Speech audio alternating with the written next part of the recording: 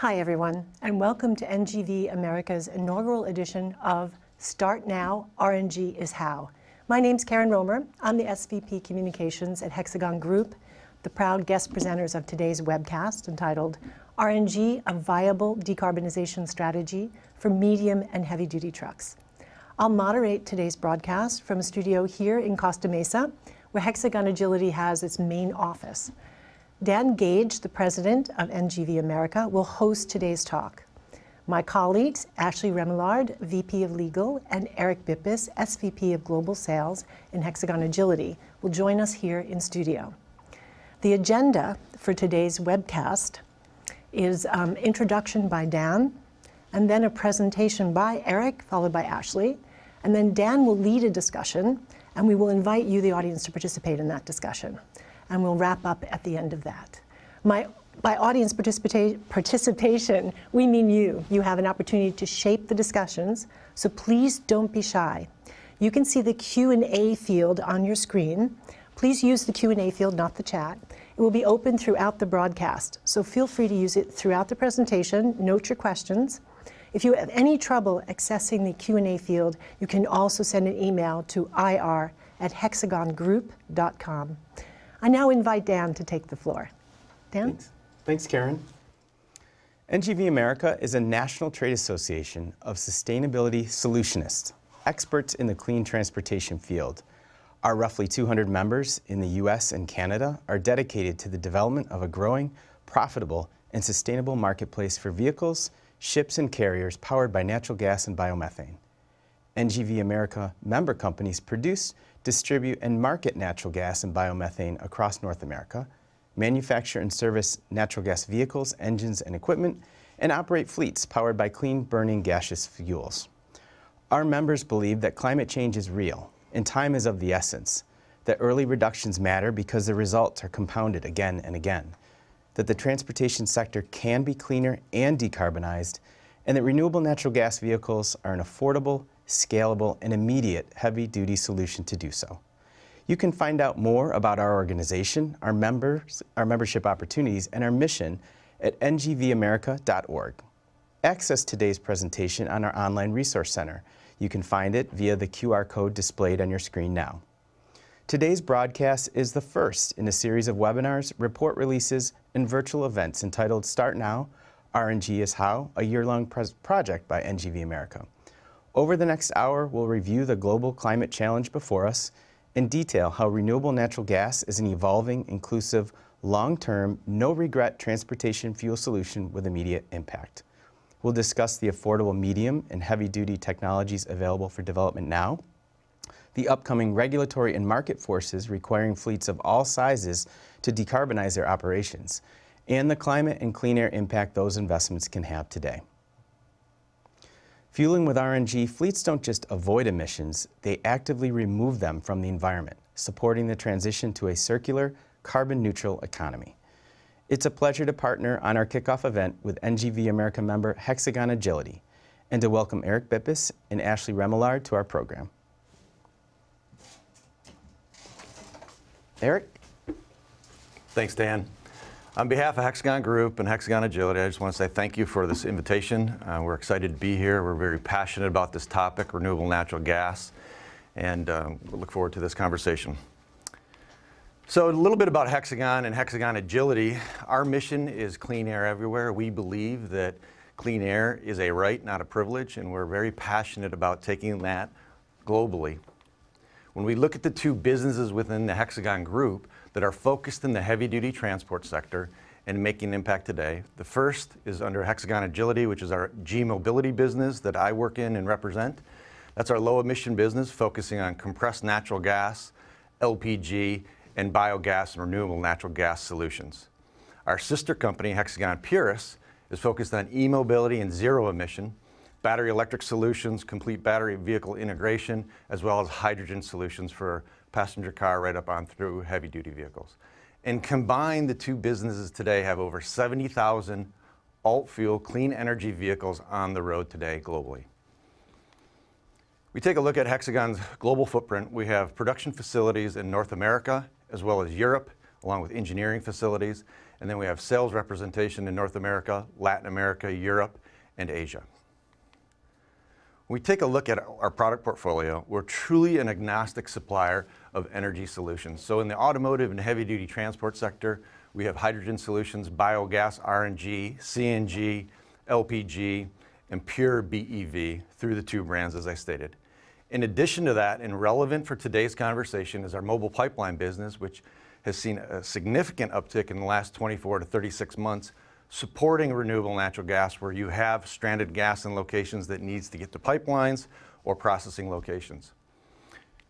We also have business in maritime and rail, ground storage, and LPG, household and leisure, small propane tanks. Now let's talk about what is relevant for today's topic, and that is, what do we manufacture that can solve some of the needs we have? Today's conversation is going to be around heavy-duty transport, specifically in the North American market. So we think Class 8, Class 7 and 8 day cab, as I'm showing here, as well as sleeper applications.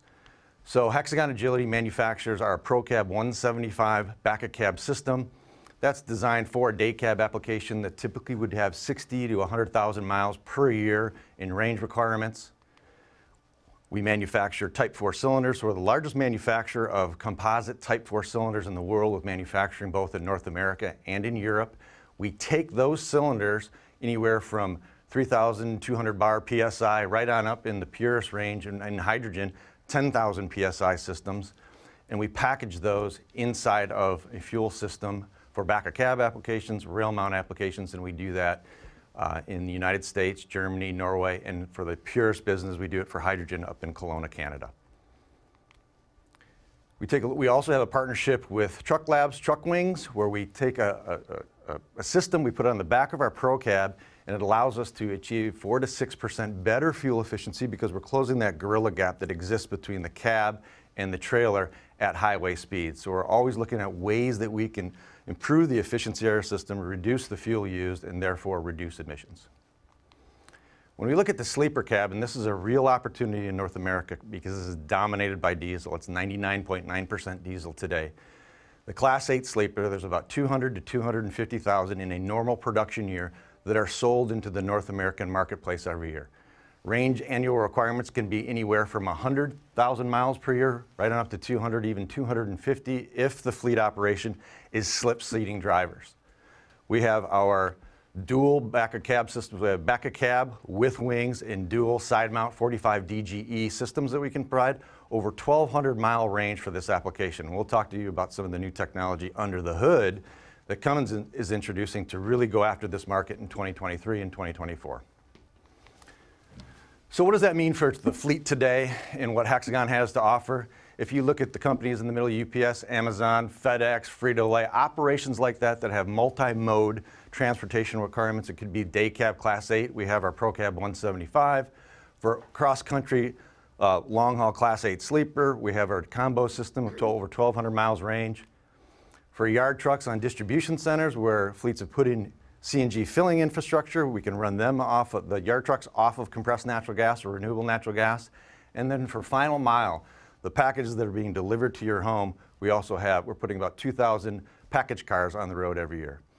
And then our team over at Purus, you've probably seen some announcements as of late, over $2 billion in commitments from OEMs over the last couple of months for BEV and hydrogen solutions. So really, we're the consultative fleet supplier of complete solutions for today, the near-term future, and well into the future. So let's focus on today's conversation and the sense of urgency that we had. Back in the fourth quarter of last year, a lot of countries came together at COP26 for a climate summit, and they really pulled the targets forward to 2030, getting very aggressive, wanting a reduction of 30% by 2030, which means we need to take a look at the sectors that we can change now, not wait for science projects and technologies to evolve over the next 5 or 10 years. We need to implement now. And if you look at heavy-duty transport, 20% of global CO2 emissions come from heavy-duty transport.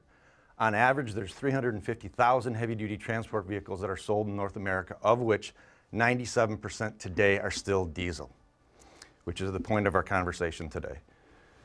Hexagon Agility commissioned a study last year to take a look at the RNG market. There's been a huge uptake in North America and in Europe on RNG, and we wanted to understand through a third-party source, whether there is enough potential biomass waste in the marketplace to support this market moving forward in the heavy-duty transport sector. So some of the things we tried to accomplish and we'll try to accomplish today are, number one, is there with RNG a sufficient greenhouse gas reduction? Number two, if there is there enough supply? Will there enough biomass available globally and more specifically in the North American market to support the heavy-duty transport sector? Third, is technology in place or do we have to wait? Do we have to wait for OEMs to release product? Do we have to wait for infrastructure to be in place? Ashley's going to come talk to us about what's going on with supportive regulation around the world. And then finally, none of this makes sense if the TCO doesn't pay off. We know that in order to achieve mass adoption, there has to be an ROI for the fleet to sustain this.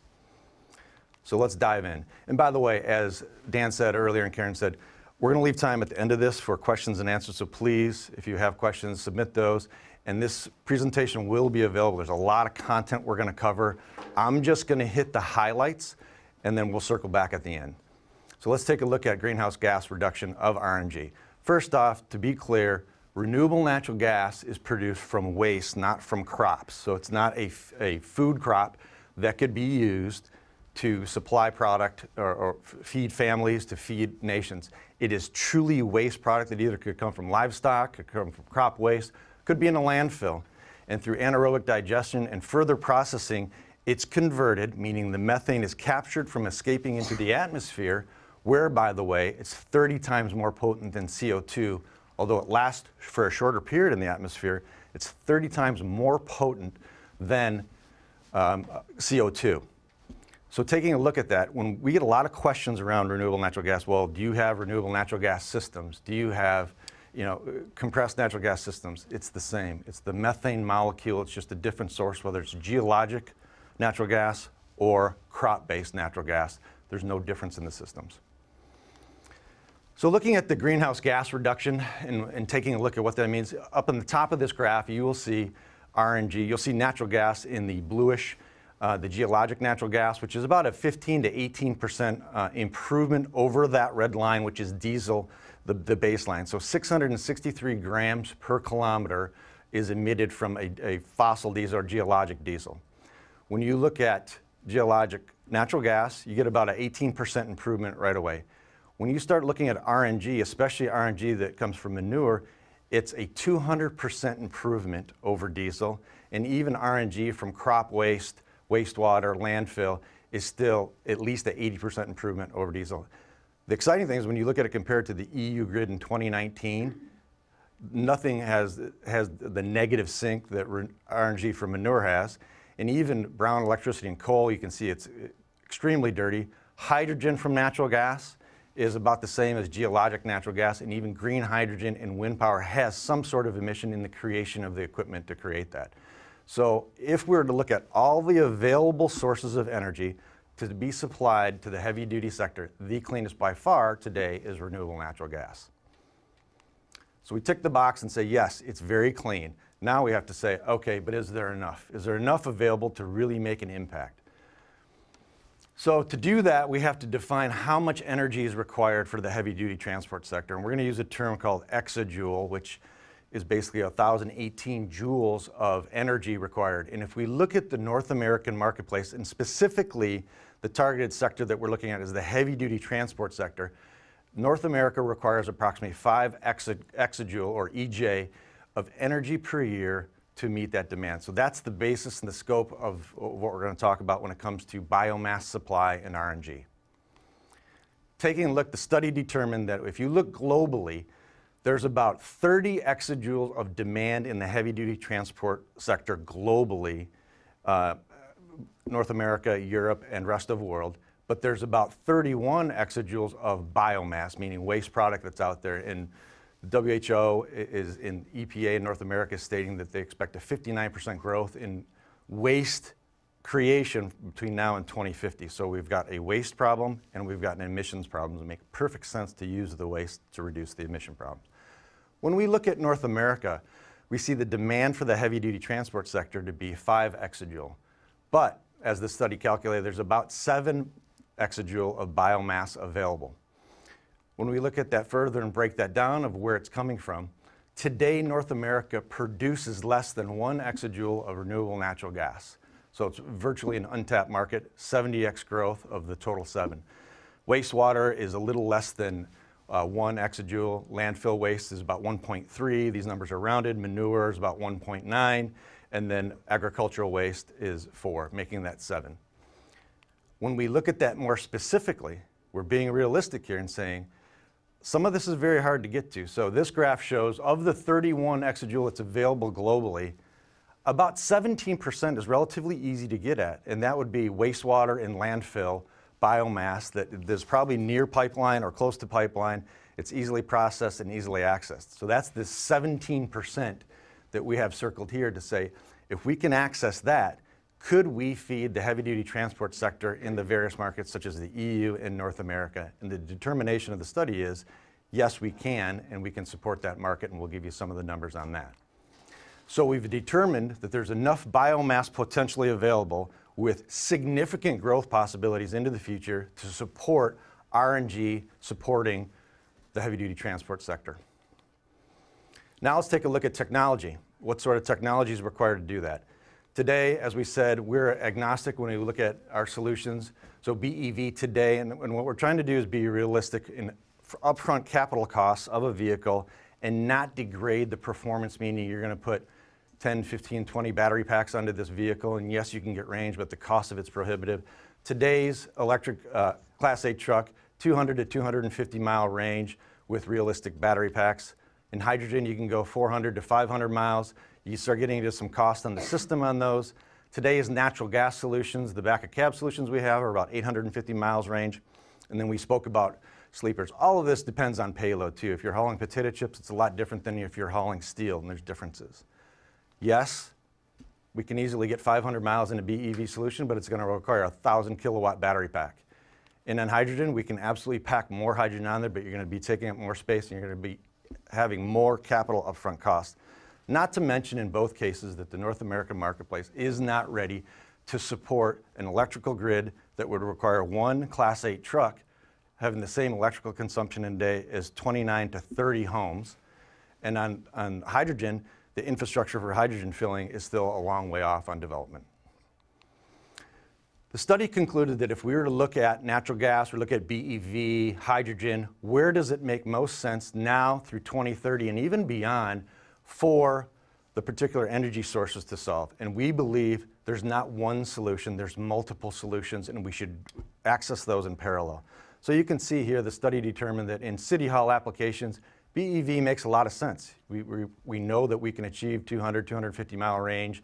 In LCV, your energy requirements are a lot less than when you look at heavy-duty truck down on the bottom, where you could have a 80,000 GVW and need 500 to 800 miles a day in range if it's a sleeper application.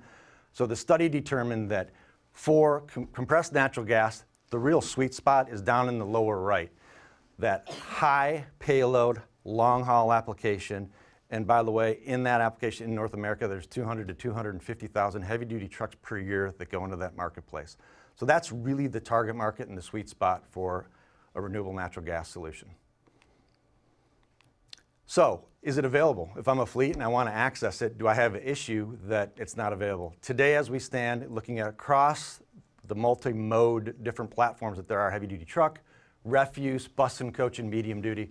In North America, there's over 100 OEM available platforms in compressed natural gas solutions by the various OEMs that you see at the bottom, Volvo, Mack, Kenworth, Freightliner, and the transit OEMs, as well as Europe. And we'll talk to you about OEMs releasing more platforms to cover more of the applications in this space. So we tick the box, technology's in place, supply potential's there, it has excellent greenhouse gas reductions. Now I'm going to ask Ashley Remillard to come up and tell us what's going on with the regulatory environment. Thank you, Eric. Okay. So I'm going to be talking about the RNG regulatory landscape and how RNG is essential to achieving global emission goals. So to start, Eric already mentioned this, but we have the COP26, which was a global climate conference held back in October and November of 2021. And what was interesting about this particular conference is the global methane pledge. Over 111 countries promised to cut methane emissions by at least 30% by 2030, not 2040, not 2045, 2030, which is an aggressive deadline, kind of unprecedented in these types of global conferences. Then in the US, Biden unveiled the US Methane Emissions Reduction Action Plan, capitalizing on what happened at COP26, committing to reduce methane emissions by 30% below 2020 levels by 2030. And I guess, again, it's a sense of urgency, this 2030 deadline that is right around the corner. It's, you know, it's only a few years from now, and we need to act now if we're going to achieve these goals. So in the EU, we wanted to spend a little bit of time talking about the EU today. It largely informs what happens in North America and vice versa. In the European Union, we have the European Green Deal. It is the first continental commitment to be carbon neutral by 2050. It was adopted back in December of 2019, and the goal is to achieve no net emissions of greenhouse gases by 2050. Then that started as kind of a target, and then that was codified as law via the European Climate Law, which was just enacted, so it's now a legally binding requirement back in July of 2021. And then we have Fit for 55, and I think we'll talk a little bit about this, but this is the legislative tool that delivers on the European Climate Law, and that package also came out in July of 2021. So what is Fit for 55? There's been a lot of noise about, in Europe in particular, about the end of the internal combustion engine. And I want to kind of debunk that myth today. What is Fit for 55? Yes, there is a reduction target of 100% for passenger cars and light commercial vehicles by 2035. What it does not apply to is the medium and heavy duty segment. There's kind of interim targets, reduction of 55% by 2030 and 50% for vans by 2030. But it does not apply to the medium and heavy duty segment. In contrast, there is a regulation in the EU, the Heavy Duty Fleet Emission Reduction Regulation, that applies specifically to the medium and heavy duty sector. That was adopted back in 2019. It does have two binding reduction targets for OEMs, a 15% reduction by 2025, a 30% reduction by 2030. But that is all going to be under review this year. In December, they're going to commission and prepare a report by the end of 2022, and then a new regulatory proposal will come out in 2023. So you're seeing two different regulatory schemes, one devoted to passenger cars and light commercial vehicles, which, as Eric said, like there's a place for battery electric vehicles in that space. That makes sense. However, on the medium and heavy duty side, they have a different regulatory scheme that doesn't have the same type of targets. It's being treated differently. So what does infrastructure look like in the EU? It's very well developed. They actually just reached a milestone with 500 LNG stations in Europe as of February of 2022. This was the result of the Advanced Fuel Infrastructure Directive. It's been in place for many years, since October of 2014. It requires one LNG fueling station every 400 kilometers. That target was retained in Fit for 55. So now you can see the numbers. There's over close to 4,000 CNG fueling stations in Europe and 500 LNG stations. I would note that the 500 LNG stations are specifically reserved for and intended for the medium and heavy duty sector. So the infrastructure supports adoption of RNG as well. So the OEMs are kind of seeing the writing on the wall from these regulatory initiatives, and Scania has now introduced a new 13-liter gas engine for kind of the coach transit applications. And I think the OEMs are seeing that RNG is the path forward in Europe. There's the regulatory support, there's the infrastructure support, and now the OEMs are buying into that support from a regulatory perspective. So what does the United States look like? In the United States, the federal government has committed to be net zero by 2050. 16 states and Puerto Rico have enacted legislation establishing greenhouse gas emission reduction requirements. Those are actually actual requirements. Even more states, I think it's over 25, have set forth goals, emission reduction goals. And then we have the EPA Renewable Fuel Standard, which I'll talk about more in a moment. So something that is very unique to the United States is this RNG credit system. And these environmental credits are generated when RNG is used as a transportation fuel. And then the credits are transacted between producers, brokers, and what are so-called obligated parties, which are the petroleum importers, the refiners, and the wholesalers. And altogether, the goal is to reduce the carbon intensity of the fuel pool. So the Renewable Fuel Standard is the program run by US EPA that sets volume requirements of renewable fuels for the obligated parties. And then we have Renewable Identification Numbers, or RINs, which are the credits, and they have financial value. They're issued under the RFS, and they're tradable commodities. They're essentially the currency of the RFS program. And they act as proof that the equivalent of a gallon of renewable natural gas has been injected into the pipeline.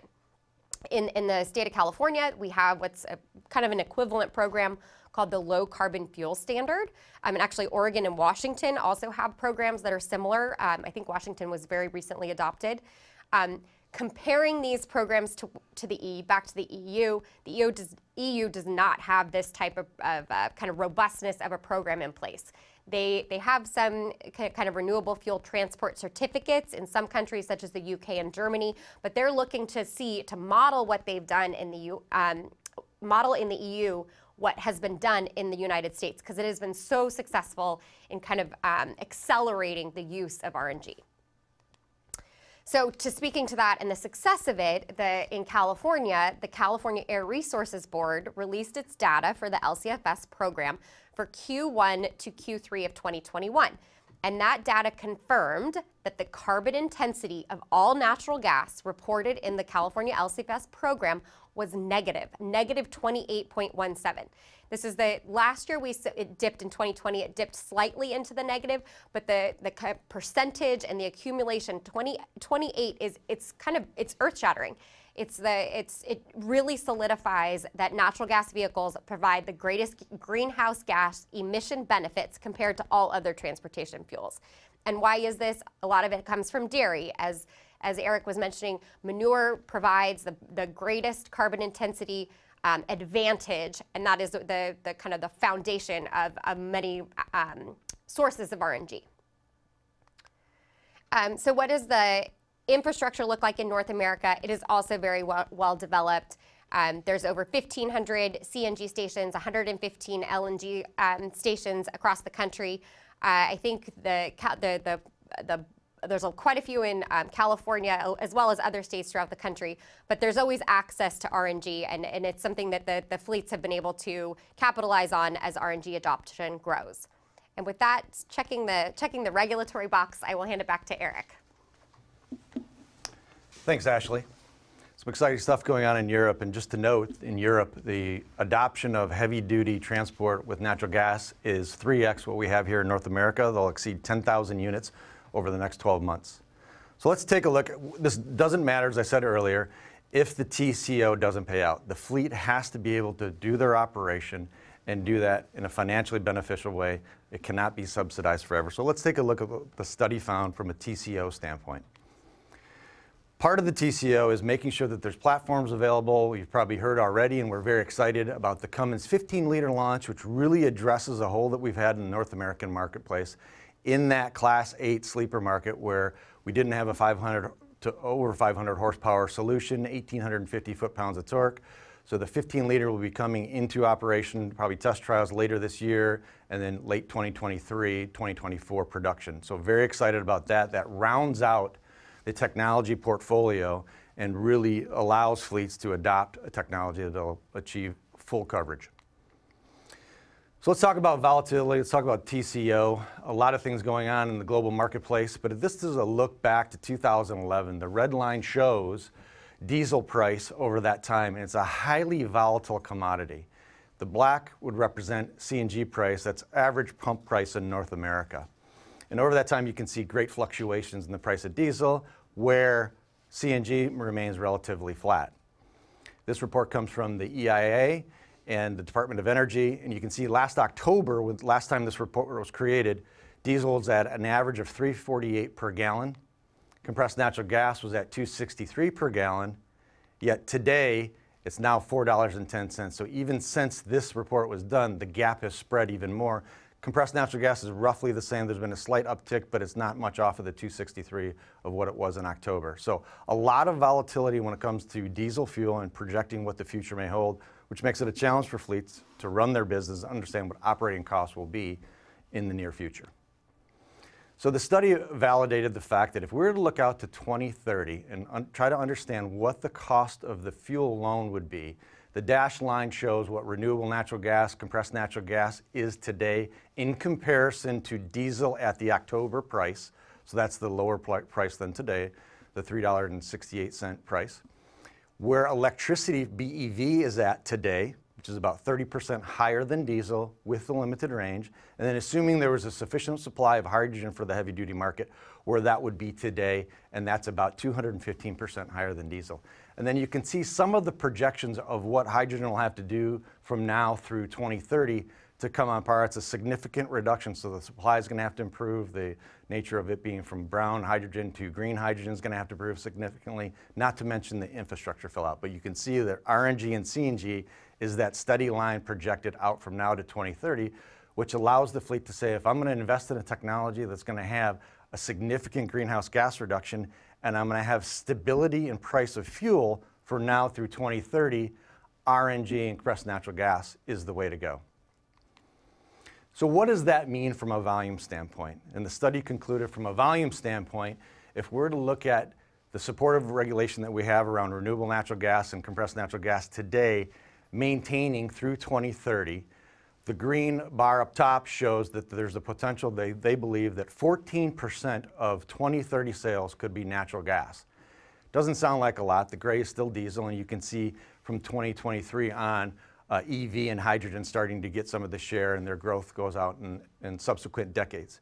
But what does that translate to from a unit sales? It means by 2025 we could be approaching 30,000 heavy-duty vehicles, 27,700, and 50,000 in 2030 going into the marketplace. That's up from about 6,000 vehicles today. If you look at the full potential, RNG is really supportive from a legislative standpoint, and we really access more RNG in the marketplace. It could be as high as 35% in 2030, meaning the heavy-duty park would be 128,000 vehicles in 2030. And by the way, in order to do that, we're not saying you have to access, they're not saying you have to access all of that biomass. Less than 10% of the biomass that is available would have to be accessed to achieve that 14%. Here's another study from H2 Accelerate. It was a white paper that was done in Europe with Daimler, Iveco, OMV, Shell, Total Energies, and the Volvo Group. And it said, if you were to look out, non-legislative, out into 2050, and to look at the technologies that are available today and in the future, what would your product portfolio look like? And what it determined was the internal combustion engine, and you can see from 2040 on, it's running on renewable natural gas and e-fuels and hydrogen, does not die, that there is a need in those high payload, long haul applications that they foresee that lasting into the future with clean fuel technology. Yes, battery electric and fuel cell electric take a big chunk of the marketplace, but you see diesel and gasoline going away and RNG and e-fuels sustained into the future.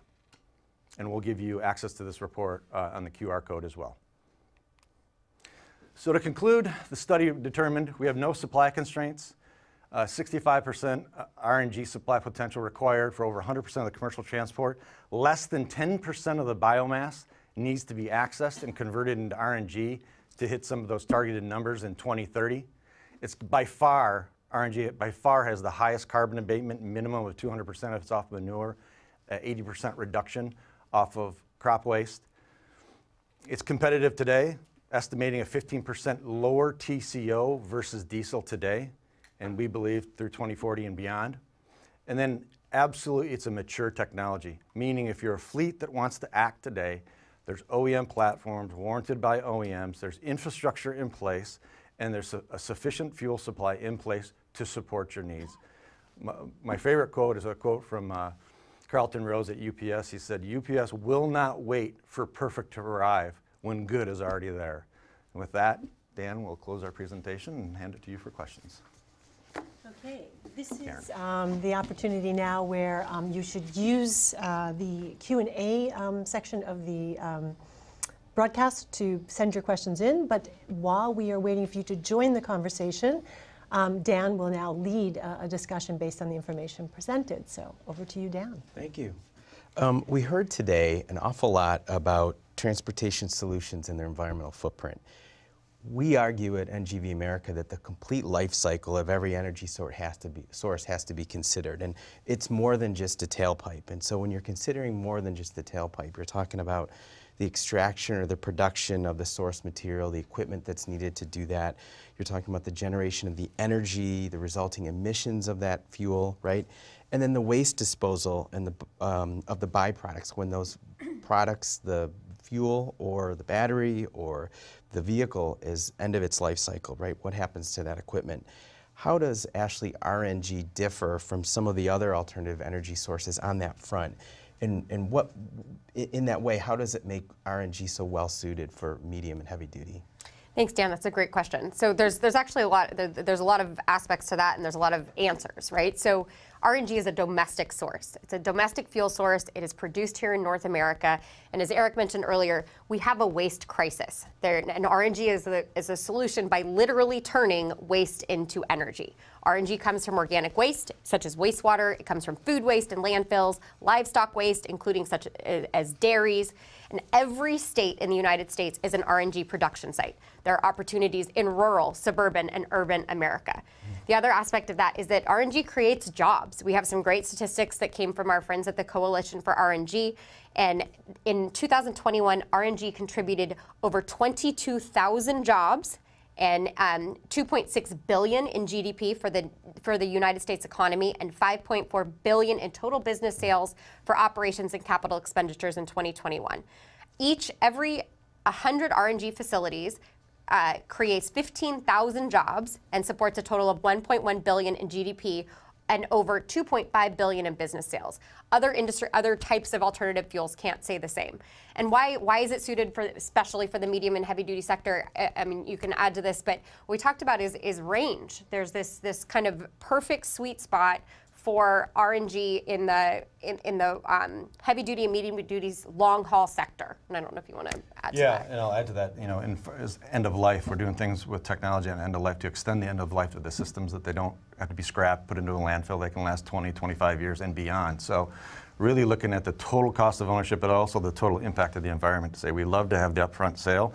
We love to change the emissions, the wheel. But then when that equipment is worn out, what do you do with it? And we're really spending a lot of time looking at how we can extend the life or repurpose a lot of that product as well. Well, Eric, so let's talk a little bit about fleet needs. I mean, we know that every transportation application is unique. Mm-hmm. Every one fleet need is different regardless of wherever they are in the country. Heavy duty freighting especially has some really special needs, and you touched a little bit on some of that on torque and power, range. I mean, you have a product that gives you a range of up to 1,500 miles. Yeah. Payload, we know that every fleet needs reliability, predictability. They need to be able to go out, start that vehicle, and use it for the full day, the full work day, right? And then a reliable, resilient fuel source. Viable battery electric options might be existing and are continue to be brought to market for light and medium duty, or light and last mile delivery. People talk a lot about the advent of long haul trucking and batteries. Talk a little bit about deployability and where we are on that front and how your scope of product meets needs of every fleet today. Yeah, and going back to the one graph that I showed where we kind of walked around the clock and showed the different modes that a fleet could have, and I'll use UPS as an example, but there's many Frito-Lay that they're really leaders in the marketplace saying we're going to lean forward, we're going to look at these different modes, and we're not just going to look at one of them. We're going to look at all of them. The last mile delivery, we're going to look at what's running around our distribution centers. Can we eliminate emissions from that? And then, of course, the long haul, the big emitters. And for the long haul, certainly compressed natural gas, RNG is really in its sweet spot because the energy content is very high, so we can extend the range. One of the things that fleets suffer from is drivers. Drivers are hard to get. You look at most of your fleet commercials that you hear on the radio right now are driver retention. I'm recruiting drivers. To go to a technology that gives you half the range or considerably less range, or I need more assets to cover the same route miles, is a problem. Well, let me ask you about that, because NGVA did a study back in December of 2020, I guess it was now, on transit. And we found that natural gas, and we compiled reports and studies from other third-party sources, right? Federal government reports even. They found that natural gas buses are more affordable, reliable, have a greater environmental impact. That battery electric vehicle, when you replace a diesel for a BEV, it's never a one-to-one replacement. And it had trouble meeting some of those service needs. And early adopters didn't always acknowledge that or calculate that in their TCO. So how does this impact from a one-to-one replacement that's a great question for too. freighting? Especially in freight and heavy-duty transport, to have not a one-to-one ratio, which you do with renewable natural gas, certainly with the Cummins 15-liter engine and that coming out now, and having the ability to have the horsepower requirements and torque requirements for those sleeper applications and long-haul applications. It truly is a one-for-one. I take a diesel out, I put a renewable natural gas vehicle onto the road. I don't need 1.5 or 1.6. It is a true one-for-one replacement versus the other technologies and where they're at today. Not only is it the technology that'll evolve, and it's evolving very quickly, but there's a lot of infrastructure and electric grids and hydrogen infrastructure that needs to be put in place over the next decades to support it in heavy-duty transport. It's absolutely going to come from passenger car through light commercial vehicle, medium duty, but that heavy-duty transport, and you saw in the one graph that I showed, looking out even in 2040, they're thinking that the internal combustion engine on very clean sources has a foreseeable life.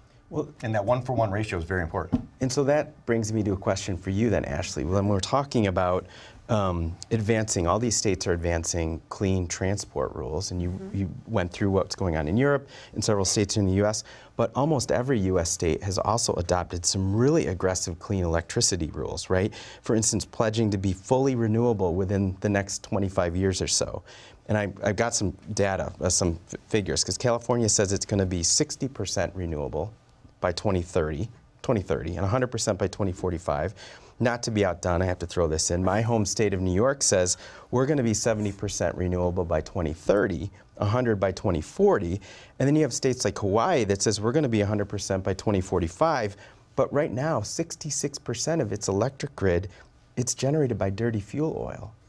So how does this compound, how do all of these different big audacious goals, how do they meet them?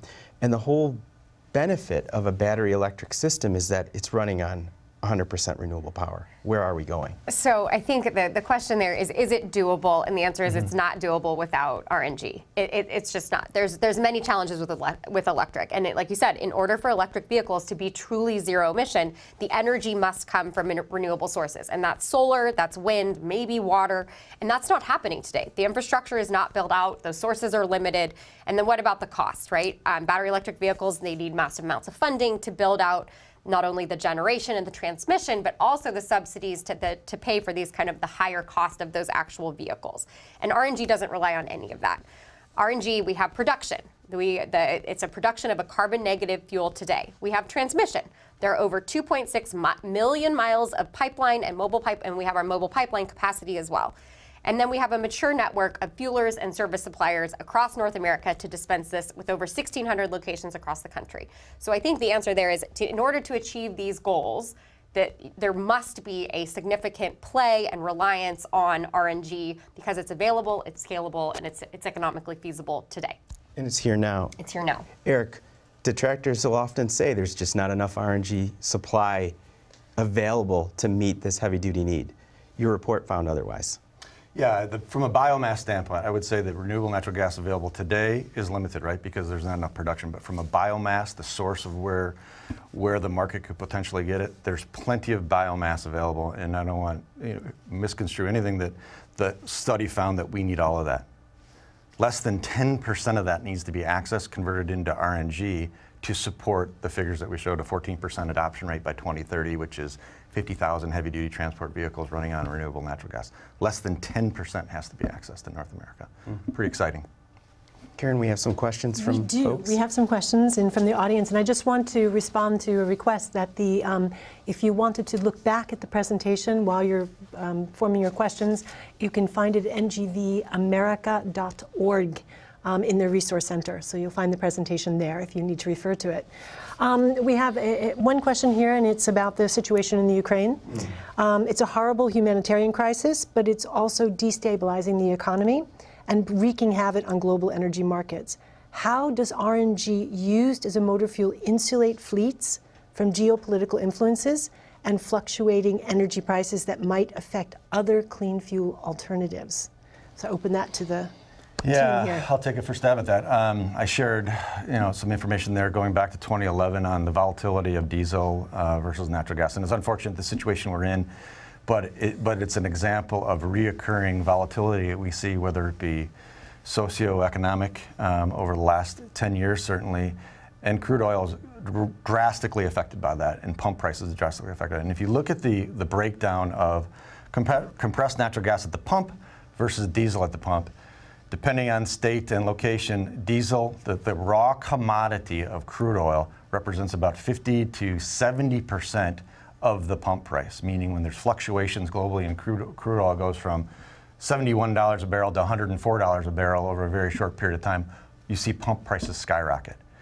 Compressed natural gas, once again, depending on the state and location, it's anywhere from 20 to 29% of the pump price is actually the raw commodity.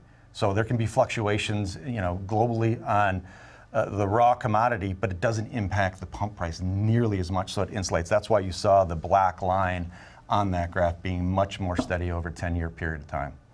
It's unfortunate the situation we're in. However, it does allow the fleet to say, okay, I've got a deviation of plus or minus 5-6% that is historical.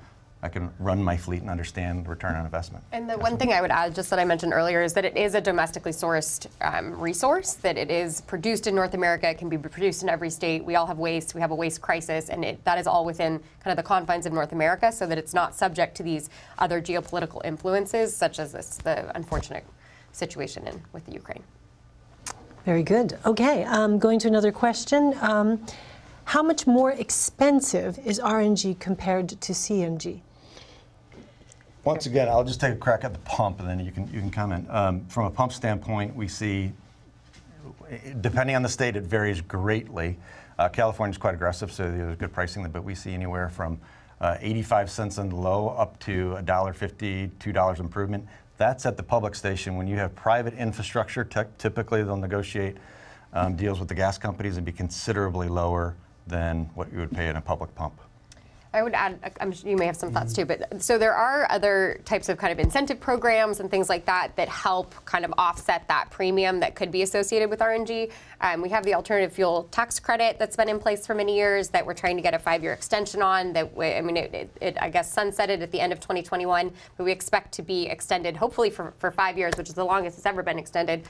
So there's tax credits, and like I said, there's these kind of incentive programs and these traded commodities that help offset any sort of premium that could be attached to RNG. And I think what's interesting is that those fuelers in our fueler members are making a very drastic commitment to transitioning all of the natural gas in the motor fuel space to renewable sources. Last year, we were the majority fuel was RNG at 53%. We expect to have numbers within the next 3 to 4 weeks on what it looks like for 2021. We think it'll be greatly expanding in states like California that have a low carbon fuel standard. Last year it was 92%. Yeah. So our members are making a commitment to completely decarbonizing the fuel at their dispensers by 80% by basically 2030 and 100% by 2050. Those are fantastic targets. Fantastic. Another question. As Scania is releasing the new 13-liter engine, do you believe others in Europe will move to the natural gas platform? Hydrogen also seems to be a model for Europe at the moment. Yeah, certainly is, but yeah, certainly Europe, like I said, is actually leading North America on heavy-duty truck adoption. You have Scania, Iveco, that both have fantastic natural gas platforms with their own engines installed. You have most of the OEMs over there that'll have natural gas transit platforms. So all in all, between transit and heavy-duty truck, there are 14,000 natural gas vehicles going into the European market. MAN, Iveco, Scania, Mercedes, all of them having offerings in that market. The other thing I would add from the regulatory side, from an investment standpoint, there's also the taxonomy, which I didn't mention. I don't want to spend too much time on the EU, but there's the taxonomy in the EU that pushes investment, for which will impact what OEMs do. There's also the it's called Renewable Energy Directive that is pushing investment, and I think the OEMs are seeing this, and they're seeing this kind of regulatory support from an investment standpoint that is supporting the adoption of these new engines as well. And the second part of the question on hydrogen, yes, we are seeing a lot of hydrogen activity. It's a lot of prototype activity in regards to both hydrogen fuel cell, but also hydrogen ICE, internal combustion engine. In North America, Cummins has announced that they'll have a platform available, and we're seeing it in Europe as well with various OEMs. I think, Karen, so many of the major engine manufacturers, heavy-duty truck manufacturers, are based in Europe, so they've got some really interesting technologies that they are deploying here. And between the regulatory situation in the United States and markets, environmental, social governance, the push from Wall Street, as well as push from consumers that want more sustainable freighting, they want products delivered to their homes sustainably. As that market continues to grow on all those fronts, it's going to push these manufacturers to bring those products that they're developing elsewhere here and deployed in the United States. Great. And that's also a good lead into the next question is, can RNG really make a sustainable impact by 2030 in reducing GHG emissions? Well, there's 2 points that I want to make earlier, and that question brings it right back, which is perfect. So the answer is yes, and I think it's the only fuel that can do so, and that was our kind of big takeaway here. But at least in California, where we are now, there's been 2 what we're calling indirect source rules, where there's the warehouse indirect source rule, where the air district, South Coast, for us, the South Coast Air Quality Management District, is seeing that these targets are not being achieved with the status quo.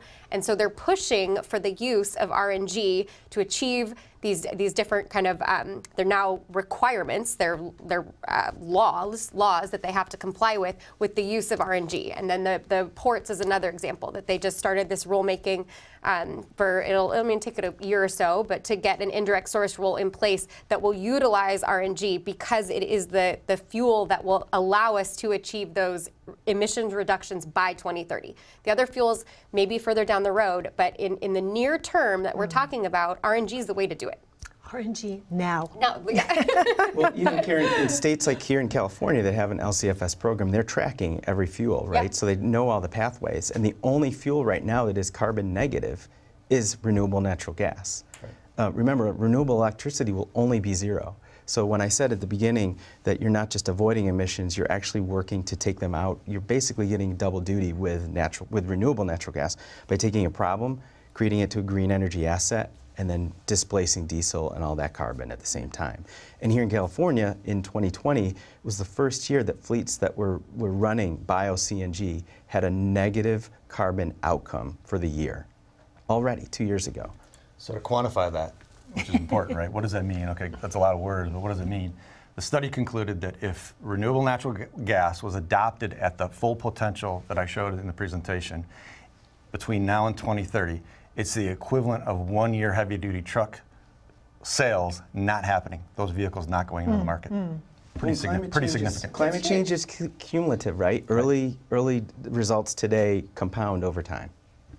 So this may fit in with this, but in what types of fleet patterns would RNG work best? Heavy-duty long haul. Absolutely heavy-duty long haul. And when I say that, when we look in this marketplace, typically the day cab route that's 400 to 500 miles today. The other technologies are really going to struggle to get there. Diesel does it easily. Renewable natural gas does it easily. Where you really start to stretch the envelope now with the sleeper operation is where you got slip seating operations, 200 to 250,000 trucks going into the marketplace per year with the 15-liter or dual combo system can easily hit 1,200 miles. So that is the sweet spot. There is not another alt-fuel technology that'll be ready before 2030 in mass that could support that. And I think that readiness is a key point there, because like what's ready now, I mean, drayage is a good, at the local ports, drayage is a good sweet spot for it today, because that's where there's just some technologies that are just lagging a little bit, and RNG is available right now. and it's important to understand too, we're talking about not science projects, not putting out dozens or hundreds or even a few thousand. That doesn't impact climate. We're talking about repeatedly tens of thousands of units going into the marketplace.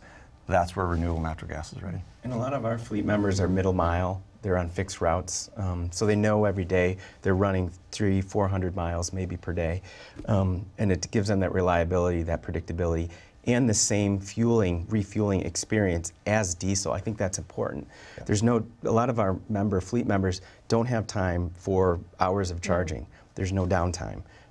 Natural gas, renewable natural gas, gives them that same fueling experience and time frame. And another question from an audience member is, any if there's going to be any solution to be adopted today,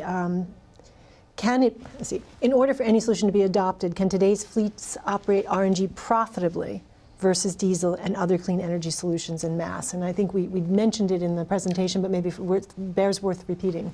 Yeah, at a high level, certainly the more fuel that you burn, the better the ROI is.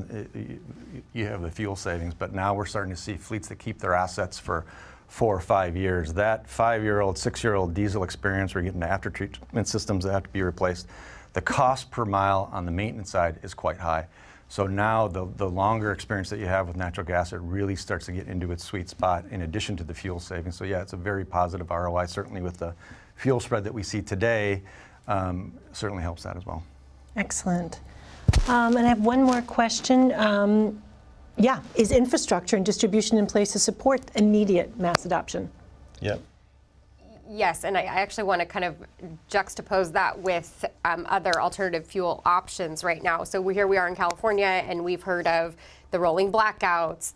We know in Texas, the winter crisis that happened last year, we struggle from a resiliency, reliability standpoint, and I think RNG is very unique in that regard, that it is just like going, there's no shortage of supply. Any truck can go and fill up with its normal fueling patterns and so forth, and we don't have that volatility and that kind of nervousness around fuel supply when it comes to RNG. Well, and where some of these mythical technologies that aren't commercially available or deployed yet, natural gas has been, right, through geologic natural gas for decades.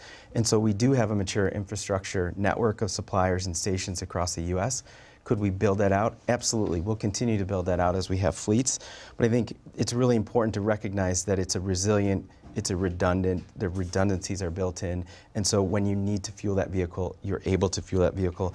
And you mentioned blackouts and the like, but even after storms, we have dozens of situations where systems have gone down, grids have gone down, availability of diesel even to get back into that storm territory or area has gone down. Natural gas vehicles have continued to perform, provide relief recovery, delivery of supplies and first responders. We have just a few more questions that have come in, so we're going to try and move through these to get through them all. Okay. If we don't make it, we'll email the answers to these people. But would love your opinion on long-term externalities surrounding the BEV market. For example, mining lithium, disposing of huge batteries, etc. Yeah, it's an issue, right? What is end of life for the battery? There's a lot of different things that certainly we're looking at and others are looking at in the marketplace to say, okay, when the battery pack has served its life, in the vehicle, there's secondary and tertiary markets that we can put them into. There's certainly opportunities there, but at some point you get to true end of life, and there's a lot of different things that the market's looking at, but it's an issue in the mining of the cobalt and the precious metals that are involved with that is certainly a topic from an ESG standpoint, as well as our systems, like I said earlier, we're looking at different extended life situations that we can extend the life of our fuel systems as well. Good. We'll just keep moving along here. Great. So, this is a rapid fire. Yeah. What about the Volvo product in Europe? Is that a solution for RNG? The global product in Europe? The Volvo. Oh, Volvo. Well, a member of ours, Westport Fuel Systems, has worked with Volvo for years on that product, and I think you'll be hearing some news from Westport, just as we talked about before, other technologies coming in. I think you might hear some exciting news from Westport soon. Okay. And then I think this is the last question from the audience that we'll have time for, but CNG versus LNG. Will heavy-duty long-haul grow preference for LNG? You want to crack at that? I can take a technology answer. I think we'll see huge increased interest in LNG when it comes to some of the marine and rail, maybe some of those off-road markets. Not so sure here in the U.S. about on-road. Yeah, certainly we have good infrastructure, pipeline infrastructure for the compressed solutions, and that's certainly taken off. The European market is very different. You don't have the space to package energy, so LNG has really taken off in that market for that. And I would just to add from the LNG infrastructure in Europe, they have, as from a regular, like the EU Commission has specifically recognized the use and the role of LNG for the medium and heavy duty sector in Europe. So I think it will continue to have a strong trajectory there. Perfect. That's all we have for questions, but now I'll turn it over to you, Dan, to wrap it up. Great. Thank you. Thanks, Karen. And thank you, Eric and Ashley, for your insight, your outlook, your involvement today. We greatly appreciate Hexagon Agility's leadership. NGVAmerica is proud to captain the crusade to decarbonize the heavy-duty transportation sector. Reminder that you can access today's presentation 24/7 at our online resource center at ngvamerica.org. The race to zero is on. You can start now. RNG is how. Thanks for being with us.